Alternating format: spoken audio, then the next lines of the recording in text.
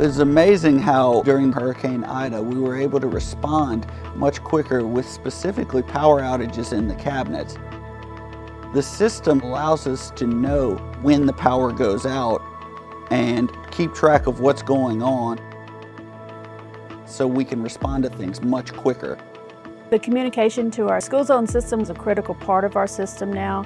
Sometimes children get out of school early, maybe because of weather or emergencies, and we're able to change that system as we need to.